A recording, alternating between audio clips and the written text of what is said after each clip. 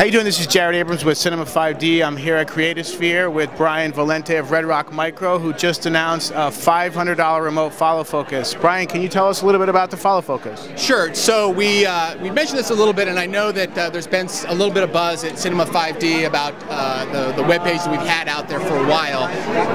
Just to give a little background, we've announced a wireless follow focus with a target price for a basic system for just the focus mechanism at about $500. It's a no compromise, high quality system. We think it's going to change the game in terms of how people think about one of the most challenging parts of how to deal with these digital SLRs, which is of course its focus.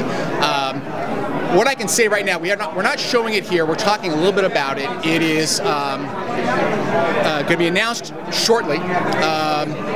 It is a system that is unlike anything that's been seen so far.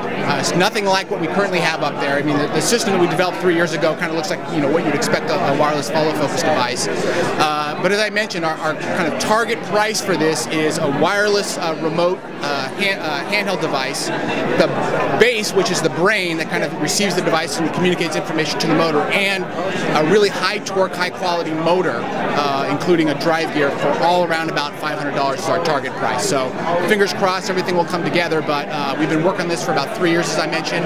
It's going to be a really nice piece of equipment, probably the best thing we've ever developed of anything that we've ever done. We feel that confident about it.